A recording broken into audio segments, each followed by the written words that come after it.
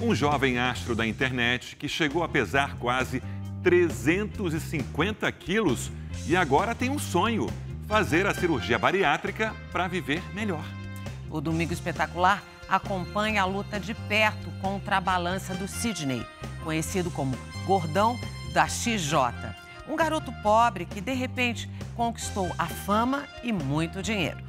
Será que ele vai conseguir perder peso e ter uma vida nova? Começa agora o Desafio da Pesada.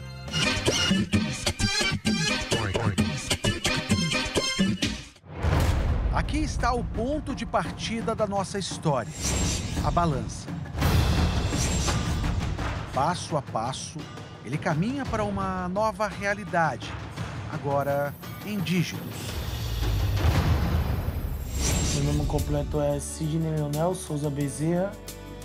Minha profissão é digital influencer. Mas o que esse olhar de espanto quer dizer? Sidney, 20 anos, nascido e criado na periferia da zona leste de São Paulo, conhecido na internet como o Gordão da XJ. Eu era gordinho quando eu tinha 5 anos. Eu, com 15 anos, já pesava 150 quilos, então eu nunca fui gordinho. Sempre fui obeso. Na família muito humilde, Sidney é o penúltimo de 6 irmãos, 3 homens e 3 mulheres. O irmão Júnior, infelizmente, morreu bem jovem.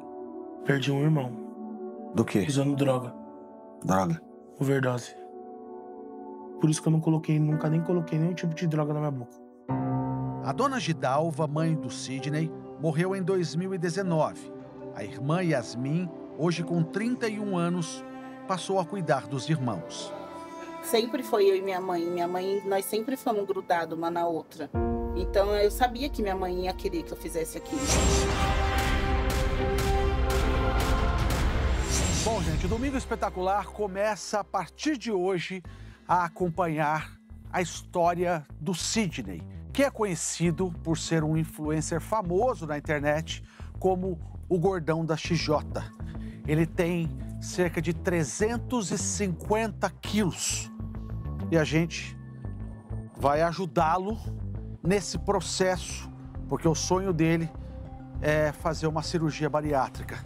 Será que ele consegue perder o peso necessário para isso? O Domingo Espetacular vai acompanhar com você. É aqui que o Gordão mora. Fala, meu patrão da pesada!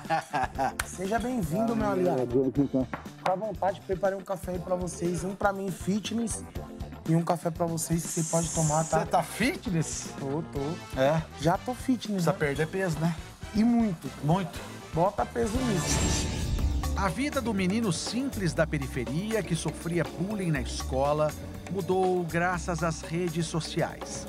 A virada começou com a publicação de uma simples dancinha.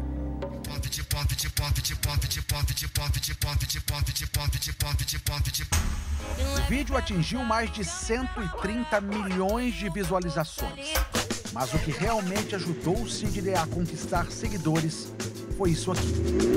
A capacidade dele de equilibrar quase 350 quilos em cima de uma moto.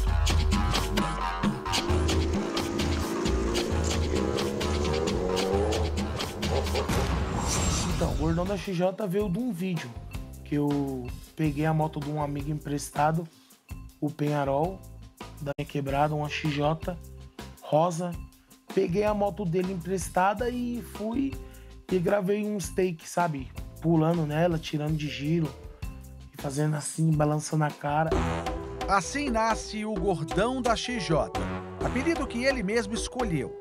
Hoje são quase 2 milhões de seguidores. Isso só em uma rede social. Com isso, o Gordão da XJ começou a ganhar dinheiro. Hoje tem vários carros.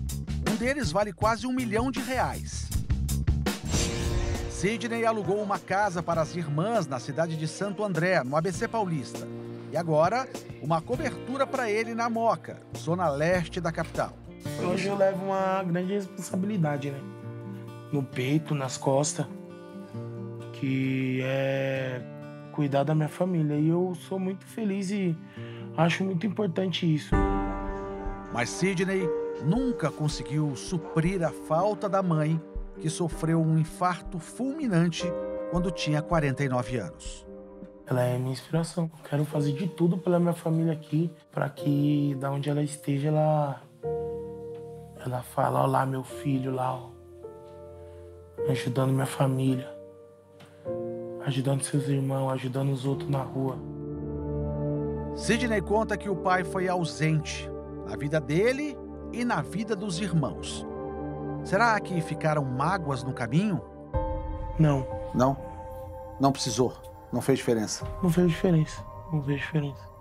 Mas também não aceito ele vir querer me cobrar qualquer coisa, sei lá, algo do tipo. Mas eu ajudo ele. Inclusive, estou construindo uma casa para ele. Yasmin, a irmã que sempre cuidou da família toda, também dá exemplo.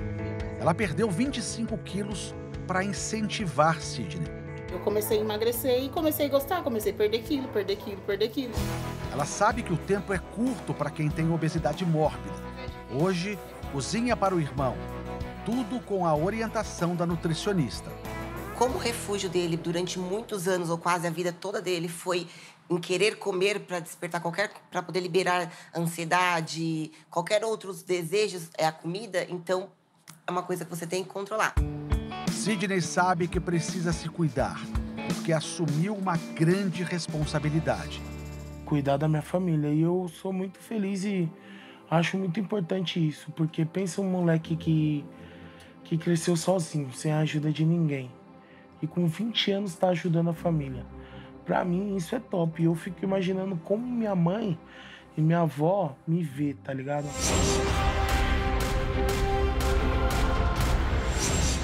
No próximo episódio do Desafio da Pesada, o Sidney ganha a primeira batalha, atinge a meta de perder 30 quilos e ganha um carrão de R$500 mil do amigo Cris Dias. A gente também vai acompanhar a primeira consulta com a equipe médica que irá operar o Sidney. O desafio é muito grande, porque não é normal, não é comum para o nosso meio, para o brasileiro, ter um índice de massa tão grande, pesar muito como ele. Não começou queimando. Então vamos, despate. O Gordão da XJ vai para a academia e treina com a supervisão do educador físico Renato Cariani. Cada 1 minuto aqui seria equivalente a 15, 20 minutos para uma pessoa normal. Como era a alimentação do Gordão da XJ? E o que ele precisa mudar para perder peso e fazer a tão sonhada cirurgia bariátrica?